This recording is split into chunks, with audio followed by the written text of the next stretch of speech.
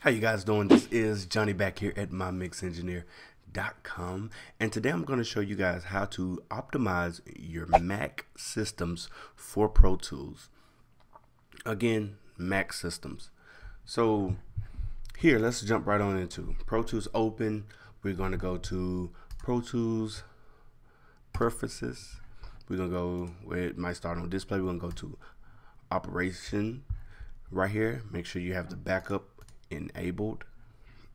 And what this does is, we all know Pro Tools crash from time to time for God-given reasons, who knows, but it crashes. So I usually set this back up every 1 minute, and I do up to 30. You can go up to 99 if you would like. 99. So you'll have 99 backups within the session, and once that fill up every minute, it'll recycle, which is good, because if you in the middle of, you just got the right amount of compression for something, and then as soon as you try to open up another plugin or insert another plugin, it just crashes on you. At least you got your last setting. Hopefully that minute didn't pass by. So me personally, I do 30. All right, we're gonna go to setup. We're gonna go to playback engine. Click here. The buffering size, if you're mixing, I recommend 1024 samples. If you're recording, you can go all the way down to 32 samples, if your system allows it, if you got a high power system.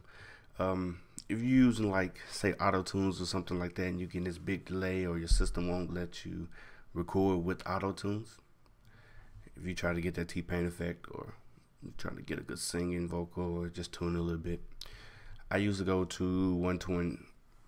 It depends. I still can run it at 64 samples, but for people who have less processors, you may want to run at 128 to 256 samples while recording.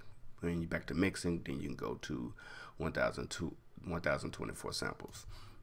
Processors, when it gets to this, the rule of thumb is use one less than what you have.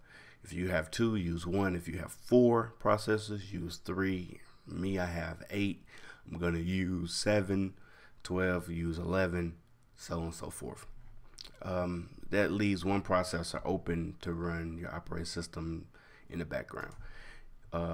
The CPU usage limit, you can leave it at 85. Some people take it up to 99, meaning it's going to use all the processing power of those 7 processors, or 1 processor, or whatever, how many processors you choose.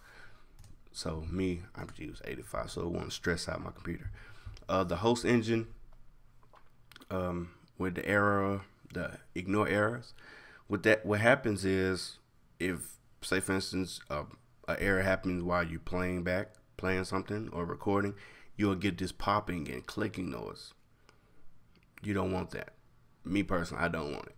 So don't click this. I don't click it. Just my preferences.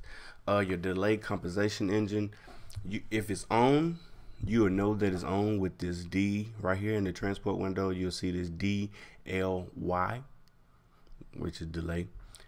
It'll be green. If it turns red, you have 3 options here. You have short, which that's the very first one. It should be green. If it's red, then you want to go to long.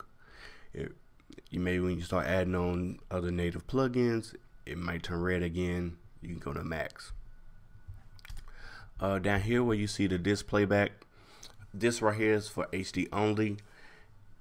Basically, it utilizes your RAM, your free RAM, to hold and read and write your audio. So your audio is not going to be read from your external hard drive. Hopefully you guys are using an external hard drive for your Pro Tools sessions.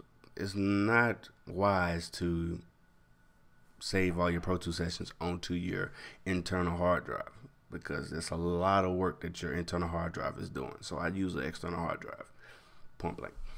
I can go up to 9 gigs, but as you can see, I don't have 9 gigs free, but I'm using right now I'm using 5, about 7, and I have 6 gigs free basically. So I'm only using 3 most sessions that I receive. Just probably like 3 gigs. If it's a large session, I'll bring it up to like 5 at the tops. So here, clean it out. What else inside of Pro Tools? That should be it. Also, we go to System Preferences. That's gonna pop up. Go to your Energy Saver.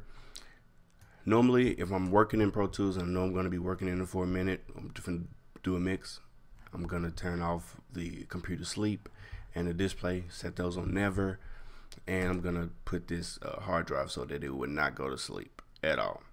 So my internal hard drive is going to stay awake the entire time. Once I'm done, bring it back down, bring everything back down as you like. Also, we'll go back out. We're gonna go to keyboard. We have your system and Pro Tools share some shortcuts. So in my preference, I don't use a lot of the the actual Mac system shortcuts. So I just turn off, make sure that none of this is clicked. None of those. Those are clicked, but those not interfering with my Pro Tools. Those aren't interfering with Pro Tools as well. No, none of those are either. Spotlight is not interfering with it. Nope. As you can see. And one more thing I had to show. Oh yeah, here, keyboard. Make sure that your F1 and F2 and all your F features at the very top, your F1 through F19, make sure they are used standard functions, not as like the brightener or your play or your volume. Turn that off. Make sure they use as the regular features. If you want to use them as the brightener or whatever, you can hit the FN and then hit the brightener. So yeah, you guys, that is basically it, and your Pro Tools should run smooth, you guys. This should not eliminate, but kind of improve. It's gonna improve the functionality and the flow of Pro Tools with your Mac. It should cut down on asking about native plugins, saying that you got too many on them, as well as you probably want to keep an eye on right here. I'm on window, go system usage, and you're probably going to keep an eye on this. If you're using a lot of native plugins, if you're using UAD, it has their own DSP power, so you're not even going to be using this. So you should be fine. But yeah, keep an eye on that. And that is it, you guys. I hope this helped you guys. Let's be honest. So again, remember, mixing is an art. Be you, stay true. I'm out. Well, I ain't out. I'm still here, but you know.